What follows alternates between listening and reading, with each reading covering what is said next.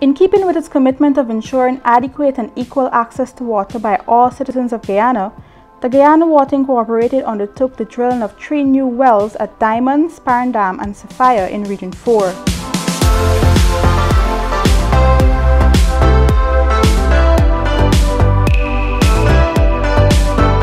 This undertaking saw the company partnering with Dutch well drilling firm DeRuiter Groundwatertechneik to utilize the reverse circulation drilling technique, which has never before been used in Guyana.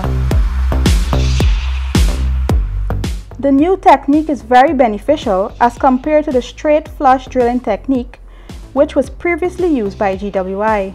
The Dutch is utilizing a new drilling technique called the reverse circulatory drilling. And what this process is they form a platform to create an overpressure to maintain the borehole, and so they send the drilling fluid along with air, creating pressure down the sides of the borehole and bringing the cuttings from the bit up through the center, coming through the drilling pipes. And so this produces not only a large borehole, but it utilizes less or no bentonite at all to maintain the aquifer formations without any caking or anything like that.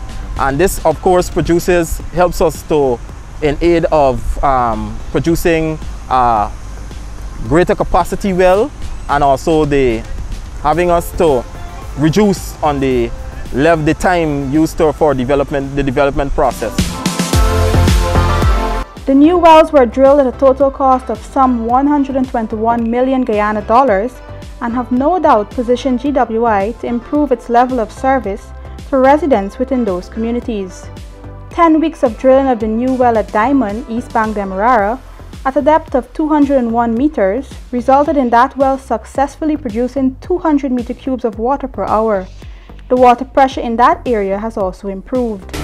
Right now we're producing at 2.2 meter cube, 27 psi. The well will benefit approximately 3,000 customers, which we would see an increase in their level of service.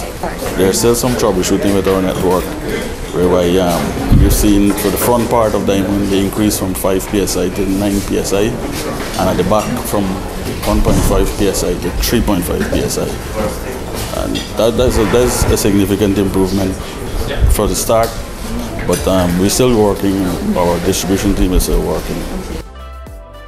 Over on the east coast of Demerara, customers were gifted with increased water supply for Christmas, as a new well drill at Sparendaam produced water following 7 weeks of preparatory work and 4 weeks of drilling.